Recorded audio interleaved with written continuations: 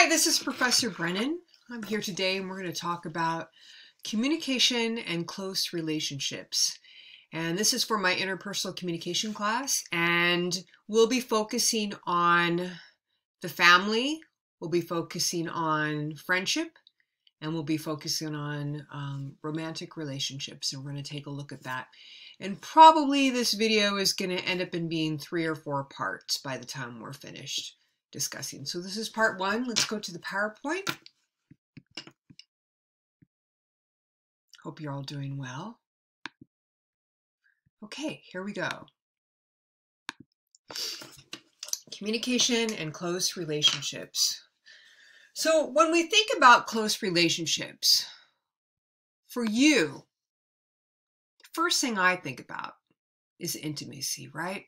If we remember that communication is a driver of all relationships, right? Of all relationships, not just close relationships, but of all relationships. So if we know that, then we know that if we are having a close relationship, communication becomes even more important, right? If you don't have communication, how is it you're going to have a close relationship? How does that happen?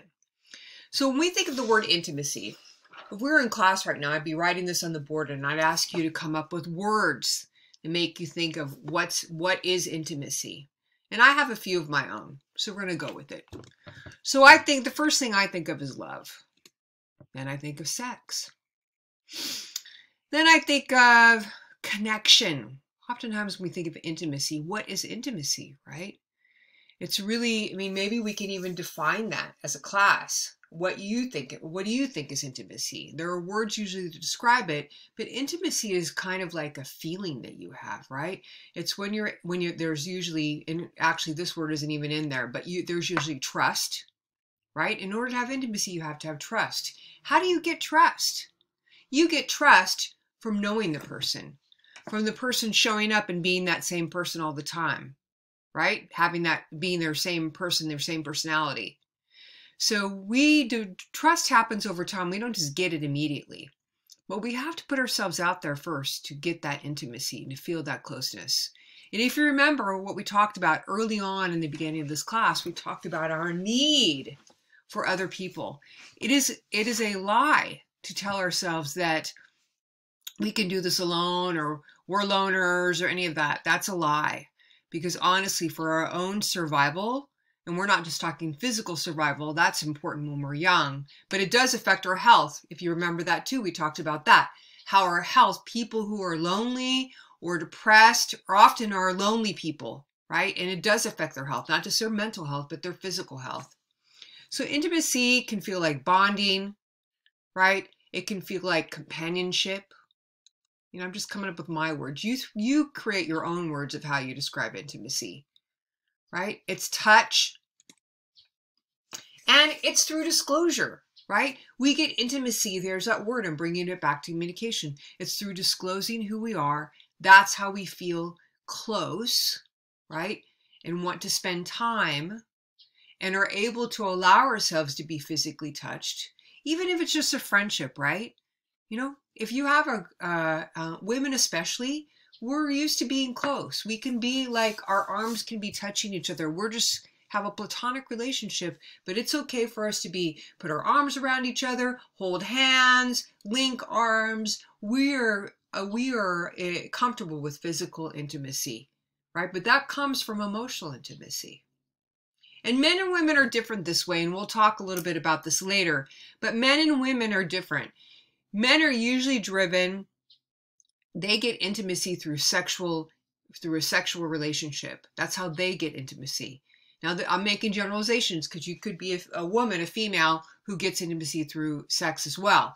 But generally speaking, men seek intimacy through sex. Women seek intimacy not through sex, but they get intimacy from the time before you have sex, that connection. That's what leads them to want to have sex. But they need to, usually, generally speaking, women need to have the connection first.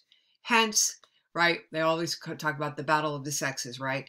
Of how the differences between men and women, how they get along, those different needs. But knowing that can help you in your relationships with your opposite sex partner.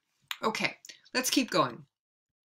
Come up with your own ideas of intimacy. They're not limited to this. I am not the doctor of intimacy and know all the words to intimacy. These are just words I came up with. So I don't got the handle on it. Let's keep going. Intimacy and its dimensions. I'm going to be using this movie called Little Miss Sunshine. If you haven't seen it, it's a fantastic film. It's so sweet and so filled with touching, how do I want to put it? These experiences that they go through, they go on this journey, literally on a journey for the youngest daughter. And the journey is filled with, it's a comedy, but it's also a drama. So maybe it's a, how do they say, dramedy? It's fun. It's hilarious. Each character is very well developed in terms of each family member is pretty well developed. They have their own personality, but you can see how they all connect and they all need each other. And so I'm going to be using this particular film to kind of connect how we talk about family communication in a minute. So intimacy and its dimensions. What do we mean by that? Well, obviously there's physical intimacy, right? Where you're physically close to someone, right? There's that word closeness.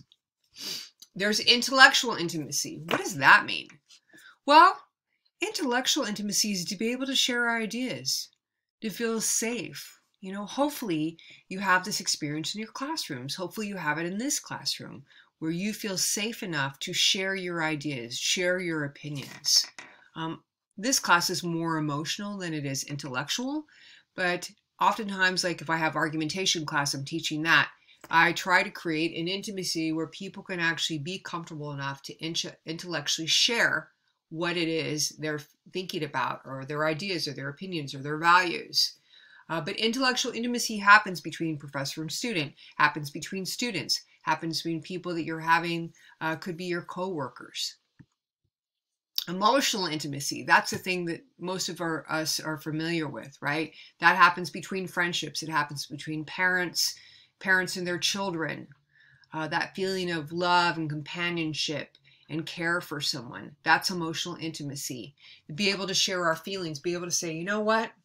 I feel really crappy today and my feelings are really hurt because you said this the other day and I can't get over it, right? That's emotional intimacy. When you trust someone enough to say, hey, this is what's bothering me.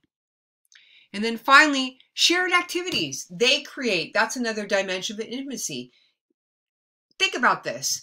If you've been on a team before, then you know it's intimate, right? You've been in a sports team, you played, I don't know, I'm thinking about when I was a swimmer in high school. I was on a team.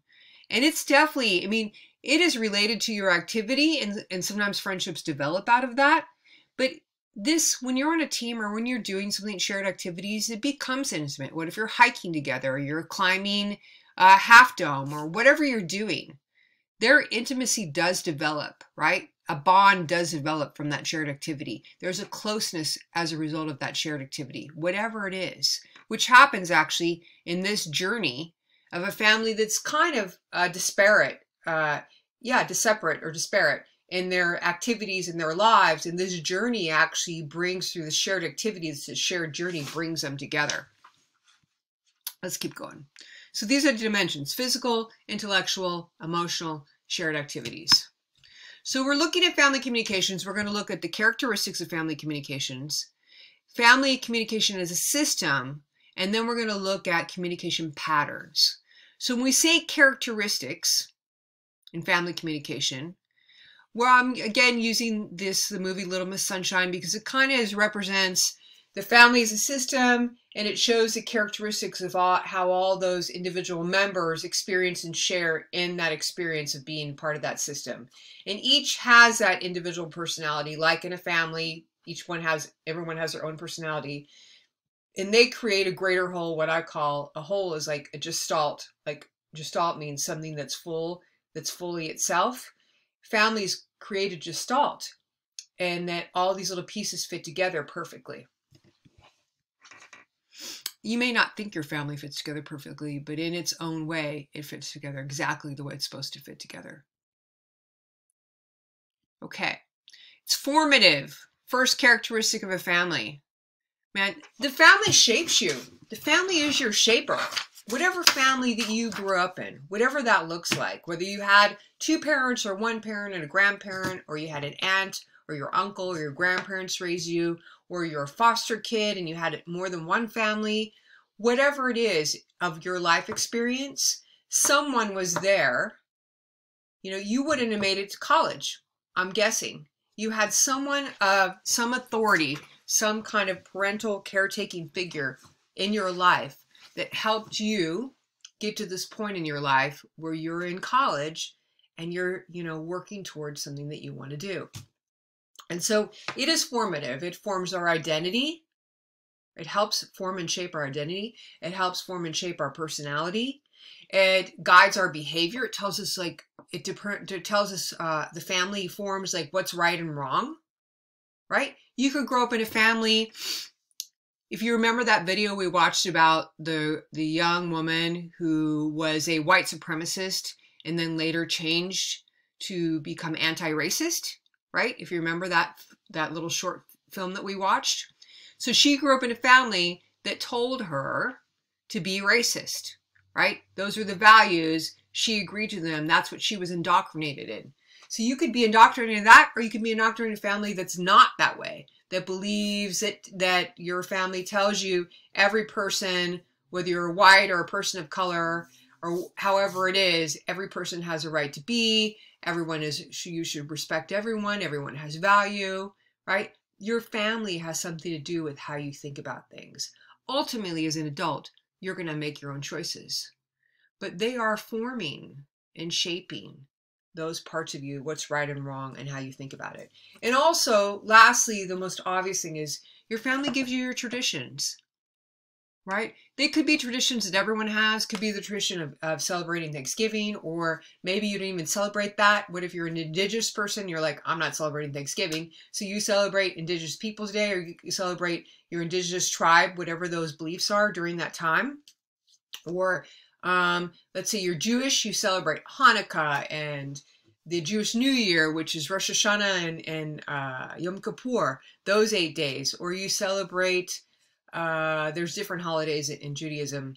And those kinds of things, those traditions, and there's always food involved, right? So if you're a Christian, you celebrate Christmas, maybe you celebrate Easter probably. You celebrate, think of other Christ holidays. Right now, they're not coming. Maybe not Passover, but it's a day where you wear red, and I can't think of it right now. Anyway, the point is, your family has something to say about that. Kind of directs you into what you think about and what you notice and what traditions you have. So my family was pretty secular. Like, I didn't go to church until I was an adult. I mean, I went to church here and there, but I didn't really do that because they couldn't decide. My dad was Catholic, my mom was Lutheran, and they couldn't decide what to do with me. So sometimes I'd go to Catholic church with my best friend when I was a little kid. And honestly, I didn't go because I was kind of jealous that she got to get the little wafer and I didn't get it. But I went there because I could be with her, and I went to eat the donuts afterwards, honestly.